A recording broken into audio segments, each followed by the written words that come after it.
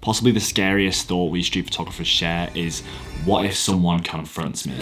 It's that nightmare scenario that could leave us embarrassed and scared to go out and shoot again. So how can we prepare ourselves for these situations? And how can we turn these interactions from something scary into something positive?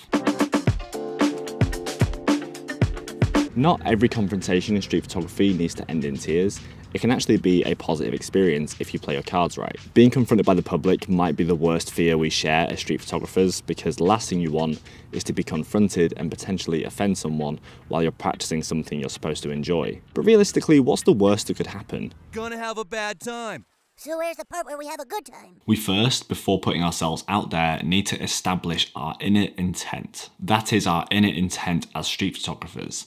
Let me explain. Knowing your intent when you're out taking photos means that at any moment someone can ask you what you're doing and you can answer them clearly. If they ask, you can just say what you're doing and why you're doing it. As an example, if you're someone who likes to shoot candid street photography and you typically shoot people wearing interesting outfits, you could keep this intent in your pocket. I'm a photographer. I mainly photograph people wearing interesting outfits. I do this to paint a picture of our city as it is today. I noticed your hat, and in this light that we have here, I thought it made a lovely image.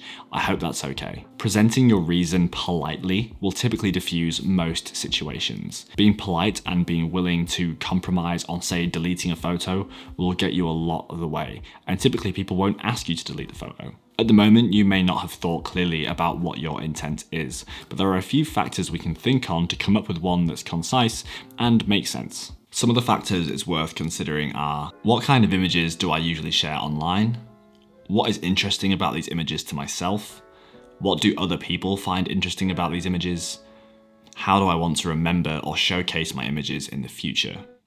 The alternative to this is not knowing your intent, and this certainly has negatives, and this is typically what scares most of us. When taking someone's photo and they see you, they may confront you and then you just say, "I'm a street photographer," and they might say, "I don't care what you are, don't take my photo." You see what I mean? You're gonna have a bad time. This situation is already difficult to diffuse. You've already clearly said, "I'm a street photographer," and they've already said, "Don't take my photo," so you're already on opposite ground rather than trying to work with them. But if we focus our energy into knowing our intent, this situation might not need to occur in the first place. I'd like to preface this next section with, I understand we don't like taking street portraits. I don't really, but there is a benefit here. I enjoy shooting candid shots mainly, and I know you might do as well, but using street portraits as a practice process can then make us more comfortable when shooting candid. Let me explain. Developing your confidence when interacting with the public and knowing your clear intent when you're explaining to them why you want to take their photo is a great way for you to sort of feel more at ease when shooting candid, knowing that if someone asks you what you're doing, you already know the drill, you already know what to say and how to get them on your side. As an example, a few weeks back, I was out shooting some photos and I asked a couple on the tram stop in Manchester if I could take a photo of their dog, because, you know, dog pics. And they were holding their small dog, and the woman just immediately looked at me, sort of clutching the dog, kind of like, "Why?" And then they both sort of said, "Oh yeah, what for?" They both looked at me very suspiciously, and I explained as politely and overly friendly as I possibly could. My intent at the moment when asking people for photos of their dogs sounds a little bit like this. "Sorry to bother you, I'm a photographer and I've recently been photographing dogs in the city. Do you mind if I take a photo of your dog?" This is typically followed with, "I'll only be 2 seconds," and a "have a lovely day," just to say goodbye. And when I've been asked, "What is this for?" I say, "I've only started in the last few weeks, but I'm a big dog person, I love seeing dogs around town, and the mix of breeds in this part of Manchester is really interesting. Ideally, I want to put these photos into a little collection, but at the moment, I'm just trying things out. While all of this at the moment might sound a bit too simple or by the book, I understand there is some nuance that we need to get into here." Obviously, everything I'm going over right now comes from my own personal experience, so it's how I handle myself on jobs, how I handle myself in public. I'm genuinely quite a relaxed and relatively upbeat guy. However, I understand that if you think your vibe might be a little bit more reserved or quiet, this sort of thing can be even more challenging. I consider myself lucky that I just lean into like my British politeness, and that tends to work out for me. But really, just practicing like an open demeanor and being relaxed and easy to get along with can solve so many problems, even when you approach someone or take a photo of someone who does not want their photo taken. As long as you approach things politely, people tend to not think badly of you. If you're mainly interested in shooting candid street photography, similar to me, there's actually a lot of benefit in terms of interacting with people proactively versus reactively when someone comes up and confronts you. And there's a reason that this posed photo strategy actually creates a bit of a presence in the immediate area you're in where you're taking photos. As we touched on, being seen taking photos by just the general public and passers-by is a good thing. This announces to everyone in that little immediate area that you are taking photos and it's okay, especially if you've done a pose shot with someone and they are sort of happily letting you take the photo and you say bye to each other. That means that everyone in the area knows they're a photographer, they're taking photos, and they're okay with him taking photos, so good. Doing this means that even if you want to lift your camera up to your eye, it doesn't really matter. No one's going to notice as much because they already know you're a photographer. Versus keeping your camera sort of down by your hip the whole time and then randomly lifting it up to take a photo and someone sees you and it looks suspicious, like you're directly trying to take their photo. So by setting up a few pose shots with people, it just lets everyone in the area know that you're a good person, you're just kind of interacting with the community, and you're a bit of a people person. Absolutely the worst thing you can do is conceal your camera. Like I obviously love having a discreet camera to have on me, but at the same time, hiding it and then sneaking a photo or something like that is it's not smart. Don't do it because it looks suspicious. It looks like you're trying to steal images off people versus like actively being like, I'm a photographer, everyone look at me, I'm a photographer, don't mind me, I'm just taking some photos. Remember, if you conceal your camera, Gonna have a bad time. This can sometimes be a lot easier if you're shooting with someone else. So going out on a shoot with a friend, you tend to be chatting between yourselves, and it means when you walk into a scene, you're not that loner with a camera.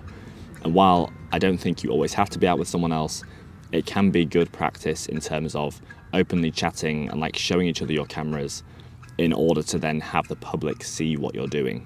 And this definitely encourages you to do what you're supposed to do. As a street photographer, take photos of the street. Don't reserve yourself from not taking photos because you're worried people will see you. Be obvious about taking photos and people will accept you in the space. If you regularly lift your camera and take photos, people won't question why you're lifting up your camera. They won't immediately think you're taking their photo, they just think you're taking photos of the area in general. something I like to live by in most scenarios in life is play the fool. This comes from the idea that sometimes just pleading ignorance and pretending you had no idea what you're doing tends to get you out of trouble. I learned to do it at school.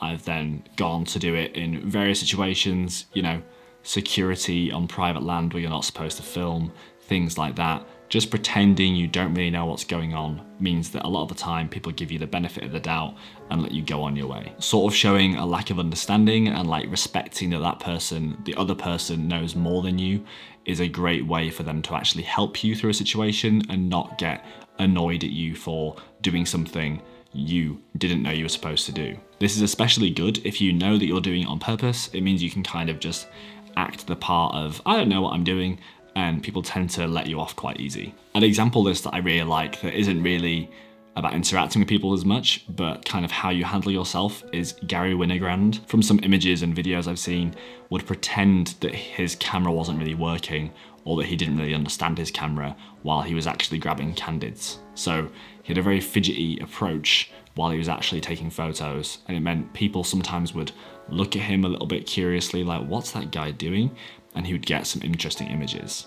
The reason why I want to emphasize this kind of playing the fool and interacting with people, I think, is partially because a lot of street photographers I seem to interact with, I don't know, there's like an element of like entitlement that you deserve to take everyone's photos, or that other people don't have any rights in you taking their photos.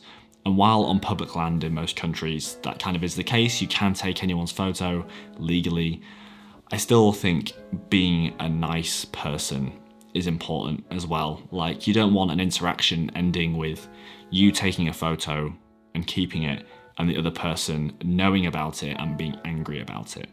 Ideally, you want to have both parties happily going on their merry way and you get a nice image at the end of it. I wanted to make this section of the video all about my candid street photography tips that I'd like to share, but I realised there's too much and too much detail to try and go into this in just one section. So if you want to see a video on that, which I'm hoping to do, drop a camera emoji in the comments below this video. Having your work immediately to hand can be a great way to prepare yourself for any encounter you might have with the public. Say if you want to take someone's photo and you really want to take their photo and you ask them and they're not really down for it, if you can show them like a little photo book or even just your Instagram, they're more likely to say yes. But also if someone catches you taking their photo like a candid and they say, "What are you doing?" you can then say, "Hey, I'm a street photographer. I photograph the city. Your outfit looks awesome in this light. This is some of my work. I share it a bit online. I put it in like little books. No harm if you want me to delete the photo." That's typically how I would handle that sort of situation.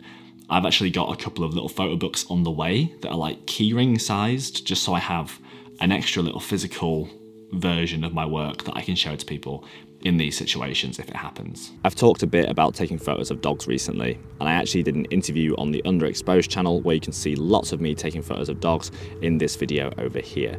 Go check it out.